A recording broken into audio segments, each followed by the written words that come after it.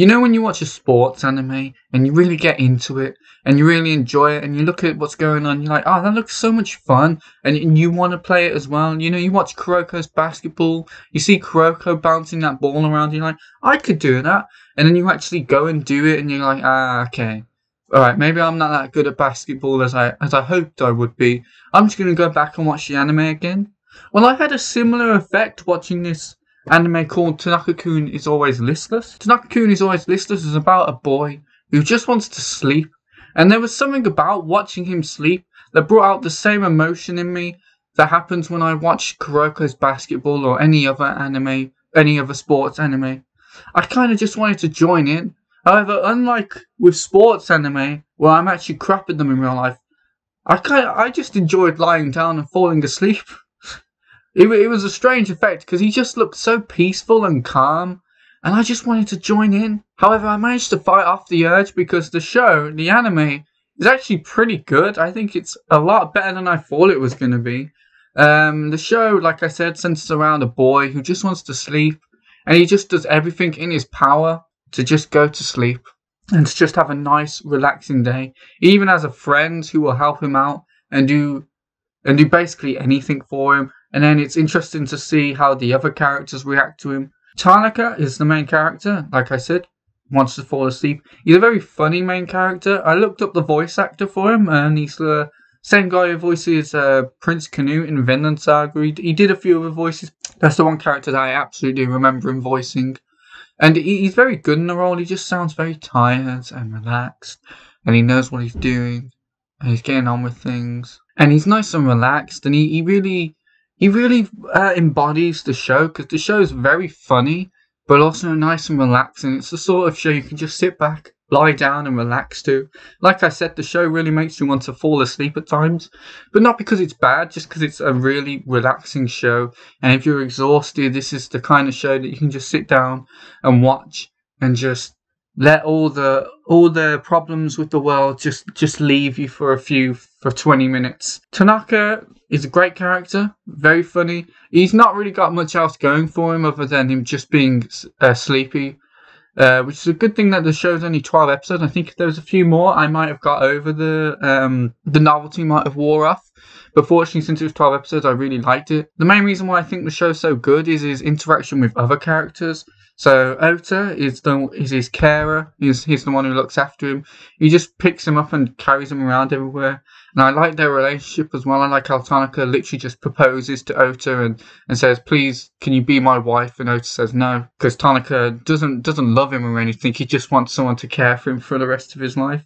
And Ota's this kind of just nice, caring dude. And he doesn't just look after Tanaka. You get the feeling that everyone in the school likes him, and then he looks after everyone, but mainly Tanaka, especially when he just carries him around at their hip. Miyano is probably the character that I think is going to get memed the most. I haven't looked up any memes of Tanaka-kun, but I feel like most of them are going to be about Miyano. She's kind of like this small child character, even though she's the same age as all the other characters. She's basically kind of a lolly, but they don't do anything weird with her. They kind of keep her innocent, so that part of the show also works.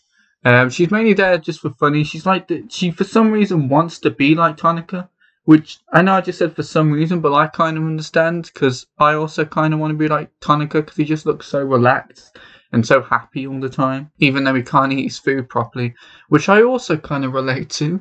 But Miyano's just kind of this cute, extroverted character to contrast with his introverted self, and she's very hyper, and she's very loud, a very loud person. She wants to be like him. So there's a lot of comedy that comes from that. The best interactions with him are from Shiraishi.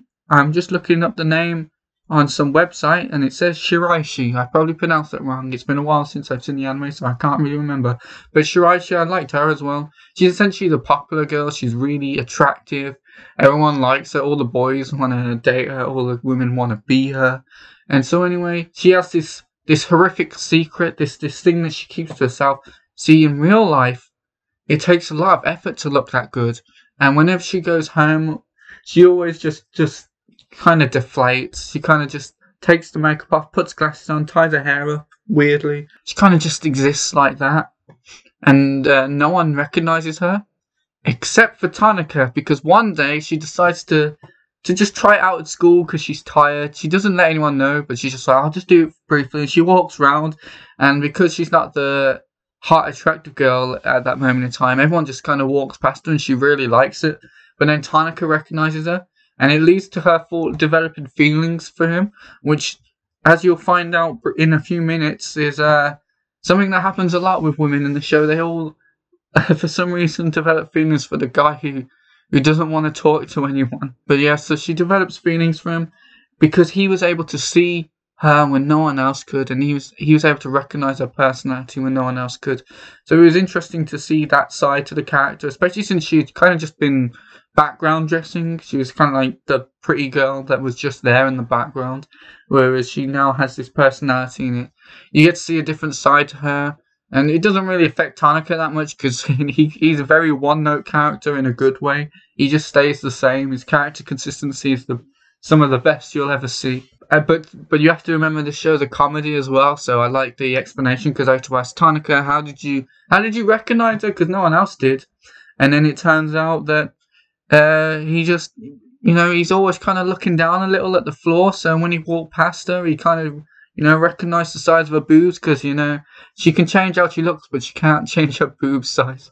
So I feel like if she found that out, she wouldn't like him as much. But it's overall very funny. There's a few other characters that I just want to breeze through. Saya is Ota's sister.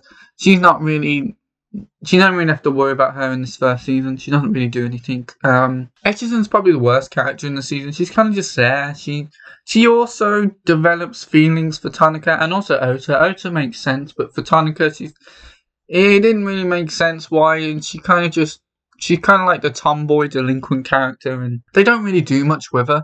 She's very good friends with Miyano, but those scenes are usually good because of Miyano, not Echizen. So I think Echizen was a bit of a wasted character and wasted potential. And then finally, there's Rino, who is Tanaka's sister.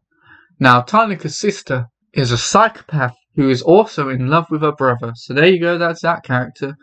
And she just wants Tanaka all to herself. She wants to take care of him and look after him, because he's incompetent. He needs people to look after him. And she hates Ota, which leads to a lot of comedy there because Ota's Tanaka's caregiver and all of that. But Rino is just a complete nutcase. She really just wants her brother. She's insane. She is really, really insane. Fortunately, it seems like Tanaka has no interest, although I hate to know what would happen if she asked to marry him, because I feel like at the same time, considering he asked out Ota to marry him, I feel like he might say yes, just purely so he could get someone to look after him all the time. But honestly, I really liked Tanaka-kun, His Always Listeners. It was very surprisingly good. I had a feeling I'd like it, but it's a very popular anime. Like, it had a lot of views on Crunchyroll, so it seems like people really liked it, and people kept watching it, so hopefully it gets a season 2. I'm not too hopeful. It is a fairly old anime by this point, but I really enjoyed it. I do recommend it. It's very nice, very relaxing, very calm. If you're stressed out, then I recommend this anime. Because it's just a good time, and we need shows like that every now and then, so thank you for watching. I hope you enjoyed this video. Let me know what you thought of the anime down below in the comments. And I'll see you next time. Make sure to like and subscribe. Bye bye!